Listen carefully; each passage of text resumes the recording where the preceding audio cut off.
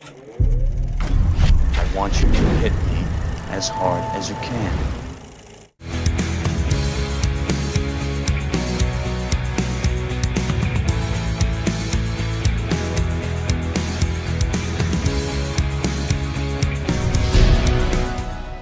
Hey everybody, it's Chris Bumbray here again for JoBlo.com with another video edition of the best movie you never saw, and this week we're taking a look at the Joe Dante film Innerspace. Now, in this one, Dennis Quaid plays a drunken test pilot named Tuck Pendleton who volunteers for a miniaturization experiment where he's supposed to be injected into a rabbit. When the project is hijacked by the henchmen of an evil arms dealer played by Kevin McCarthy, he finds himself injected into a hypochondriac supermarket clerk played by Martin Short who, along with Tuck's ex-girlfriend Lydia, played by Meg Ryan, only has 24 hours to recover the microchip that can restore Pendleton before he runs out of oxygen.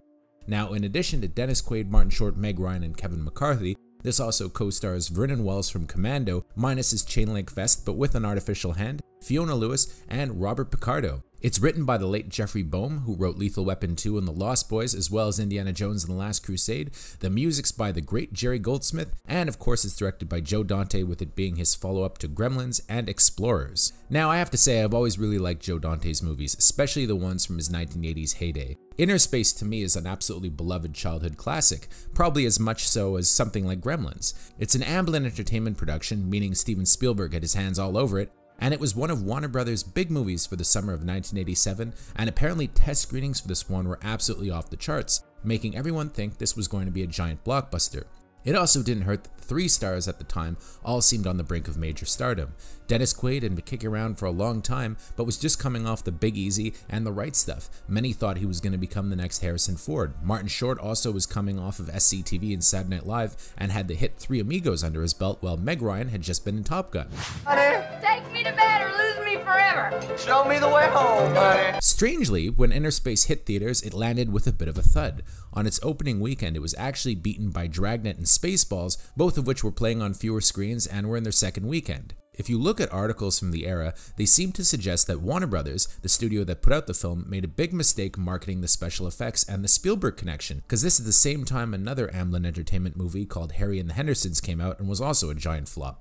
Instead of emphasizing the likable stars, if you look at the original poster for Innerspace, it's 2 fingers holding the little ship that Tuck Pendleton pilots inside of Martin Short. It looks cool, but what does it really tell people about the movie? Sure enough, a revamped ad campaign which emphasized the stars with a new poster that's actually the cover art for the DVD and for the VHS cover, and good word of mouth helped the movie eke out a $25 million gross. Not quite covering the budget, but luckily, home video business was brisk. Joe Dante explains it best himself. It's odd because in 1987 they weren't talking about Innerspace. It came out and it didn't make any money. The trajectory of fame on that movie and a lot of other movies made by directors in the 80s was that even though they weren't successful theatrically, they were big hits on home video. And cassettes being passed from one household to another eventually led to some of these movies that were pretty much considered flops becoming very beloved. In the minds of many people today, they assume that they were big hits theatrically because they're so well known today. One thing that's kind of interesting about the VHS release of Innerspace, it came out when I was about maybe 6 years old, and I remember at the beginning they had this little featurette which was basically explaining why the movie was going to be presented in the letterbox format, which at the time was I think 1:66:1.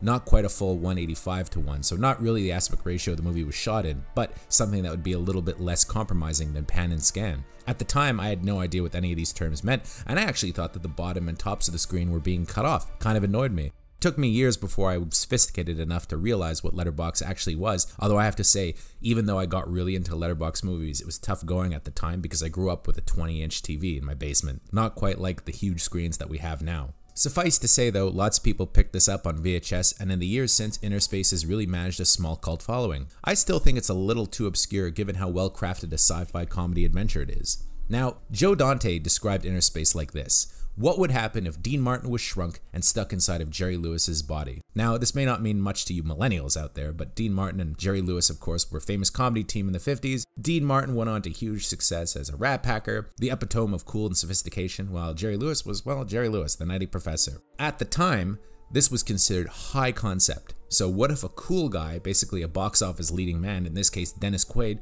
was injected into the body of a movie comedian, somebody like Martin Short? This is what they called high concept. High concept was a term that dominated the 80s. Basically, you'd have a very easy hook to sell the movie on, which would make people want to see it. At the time, they weren't really doing established properties like they do now. Nowadays, you could base it on a really popular book, a superhero movie, some kind of franchise character. They don't really need to be high concept. At the time, though, concept was king. So here's a couple of high concepts for you.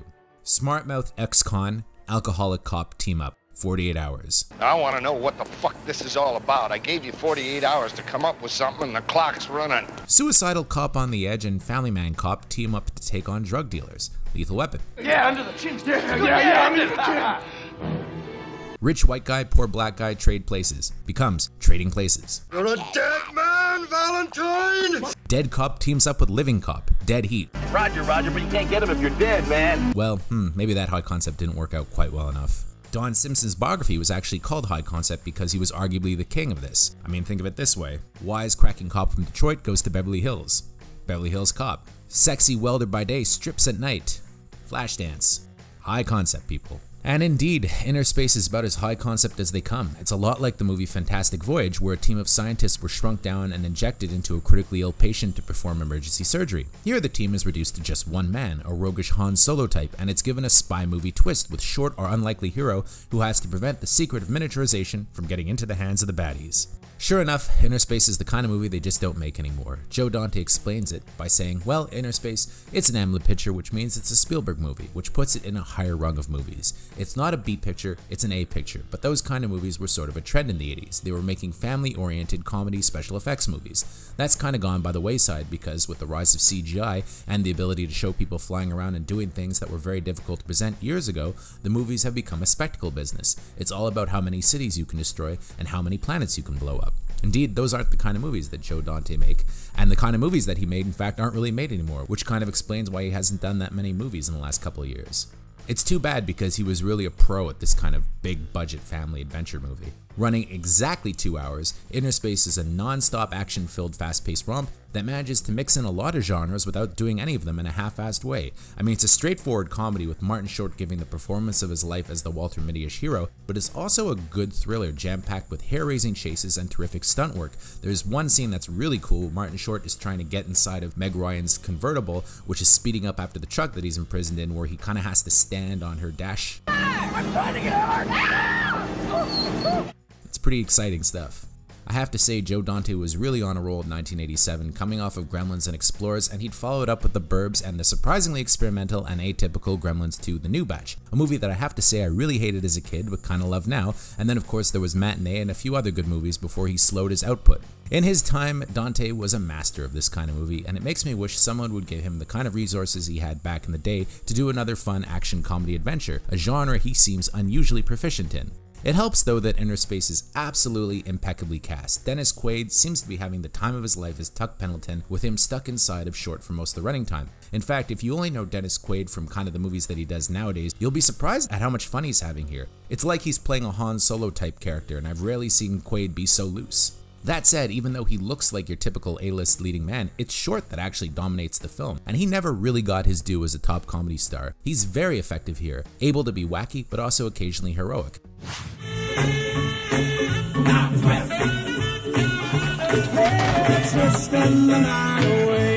I really don't think it's the kind of movie that a lot of comedy stars could actually pull off, and I'm having a hard time to think of any that could do it in the way that Short did. Of them all though, I have to say the one that really broke out in Innerspace was Meg Ryan, who also fell in love with Dennis Quaid during filming, with the two of them re-teaming on DOA a couple years later and getting married. Well, Meg Ryan had been around for a long time at this point. Innerspace was the first time she was really the classic Meg Ryan character, and she's adorably sexy throughout and a considerable heroine in her own right, as a plucky reporter / love interest. And I have to say, she would have made such a good Lois Lane at this point. The baddies are also really great, with Dante fave Kevin McCarthy, who you will all recognize from either Invasion of the Body Snatchers or, of course, one of his later era movies where he's the bad guy in the Weird Al Yankovic classic UHF. You're fired! He's kind of a John Huston-like character. He wears this white suit and kind of rambles on. I love his voice. He has this really cool face. Kevin McCarthy to me was always one of those A-list kind of character actors. I also really like Fiona Lewis as his sexy henchwoman, and the Road Warrior Commandos Vernon Wells as the one-armed baddie, although there's this one joke involving a vibrator that went way over my head as a kid, and I'm shocked ended up in the movie. I'm so tired of being alone. I'm so tired of on my own. Won't you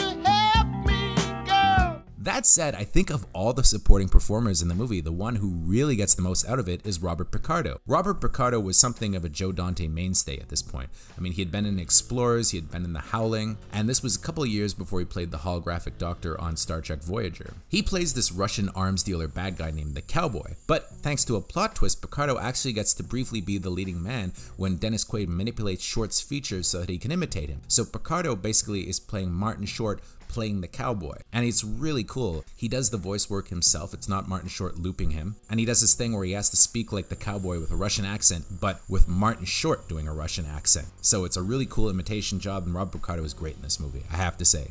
I had it done. Clint Eastwood style. You see Outlaw Josie Wales? What a flick. If you ever want to know what it would be like to have Robert Picardo as a leading man, you kind of get a glimpse of it in Innerspace. Now, if you want to see Innerspace, pretty easy to find. You can find it on iTunes, you could find it on Blu-ray, and of course it's also available on DVD. And I have to say, Innerspace to me really is a lost classic from the 80s. It's got that great Jerry Goldsmith score, special effects that won an Oscar for ILM and I think really hold up, and great performances all around. I have to say this one comes highly recommended. It's the kind of movie that Hollywood just doesn't make anymore, and that's original, non-sequel, big budget tentpole, and I really wish they still did this kind of thing. Innerspace is a great movie to check out. I absolutely loved it, and I loved revisiting it. Until next time, I'm Chris Bumbray for JoBlo.com.